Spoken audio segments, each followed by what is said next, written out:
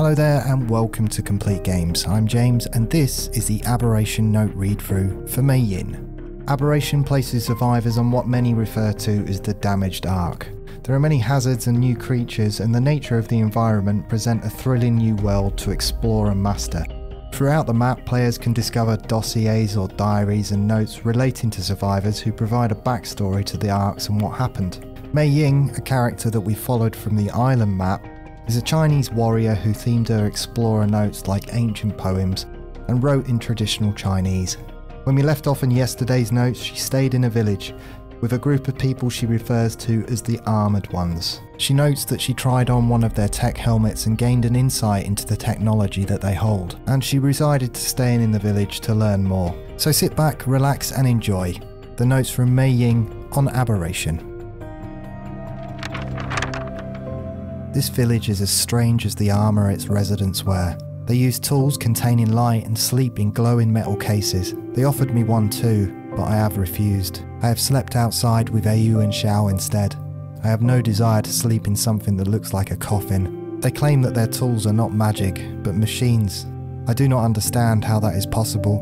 On the island, there were many weapons and tools that were new to me, but they were made of real things. How does one touch light, much less shape it? It is wondrous and beautiful, but I wish I understood it. I will have to try harder. It is no use. These machines are beyond my comprehension, and I cannot even make the simplest of their tools work properly. Compared to this, training with a spear and sword seems simple. I have tried to earn my keep by helping with chores and other tasks, but I usually get in the way and slow things down. Compared to the others, I'm like a child, and they treat me as such. This was a mistake. I belong in the forest with the beasts, not among these people in their glowing metal halls. I will ask them for supplies and depart within the week. I asked the woman with the orange hair if I could take some supplies when I left, but she refused to do so for free. She said if I wanted the supplies, I had to try and use the armour first. It seemed like a trick, but I wanted to try the armour anyway. So I accepted. If I have been tricked, then I have never been so glad to be fooled. When I am in that armour, my blood dances in my veins and I can feel the world around me. It's as if I was asleep for my whole life, and I only awoke when I put the armour on. I cannot leave after feeling that, not until I at least master the armour. Perhaps then, but not now. Discretion is the key to the armour. When I started, I would leap further than I intended, turn too sharply or grip objects too tightly. Now I am in complete control. I could scale a mountain while carrying an egg and never break it, but also smash a stone or fight a beast bare-handed. Once I got used to the armour, my experience as a warrior has helped me learn quickly. I can already outpace Jisoo in a race and beat her in a sparring ring. I try to go easy on her now. She helped me out a lot, so I do not wish to shame her. I should probably call her by her proper name too. Diana sounds too serious for a woman that laughs so much. Jisoo fits her better. She doesn't mind it, but I don't think she knows I've named her after an orange. 3 days ago, I was asked to help the villagers obtain a clutch of dragon eggs. Only then did it occur to me that they did not have many creatures at their command. They relied far more on their tools. Perhaps this is why they were so impressed with Ayu. The hunt went well. I had to do much of the work and explain many things, but the others were grateful. It also let me test the limits of my armour. By now, using it is no different to me than wielding a sword, and I welcome the challenge. After the hunt, no one treats me like a child anymore, even when their tools confuse me. I suppose we all have different things that we excel at. They've turned into something of a stable master. The others are still unused to the presence of so many beasts, and have to be taught how to care for them. It is a lot of work, but I don't mind. It has been comforting to be around so many beasts again. I've also taught them some lessons in close quarters combat. While their weapons are powerful, most of these people are not warriors. They have not tasted war. Jisoo claims she was a soldier, but that she fought by flying metal ships through clouds. She says she will show me how if we ever escape these caves. I doubt it, but it's nice to imagine. Jisoo finally convinced me to start sleeping in the metal pods the others use. I must admit, I slept more soundly, though perhaps that was because I knew she could no longer pester me about it. I do many things like the other villagers now. I eat like them, I dress like them, and I work like them. I still struggle with their tools, and I know I can never truly be one of them. But that was true during the Yellow Turban Rebellion too. Those who I fought beside were my comrades, but I could never be a true soldier like they were. If that is my place in this village, then I do not mind staying for a little while longer. It is not so bad. I must move quickly. The tribe sent a party into the depths of the caverns, where rivers of violet fire flow freely and nothing grows. They sought something important, something that could help the whole village, but they have not returned. There is no response when we call them through our messenger boxes. The other villagers fear them lost to the terrible demons that lurk there. I refuse to believe that. Jisoo is with them. I have equipped AU with armour and weapons like my own, and donned armour that will protect me from the violet fire. Whatever beasts or demons lie in our path, we will destroy them utterly and bring Jisoo's team back. This is a place of death. The ground is scarred and barren, and there is no light or movement save that of the violet fire. Even AU does not seem to like it. The living should not tread here. Why would Jisoo come here? What is so important that she would risk this place? And why would she not tell me? Whatever the reason, it's already cost some of her teammates their lives. I found their bodies earlier today, mangled and partially devoured besides the remains of their beasts. Thankfully Jisoo was not among them.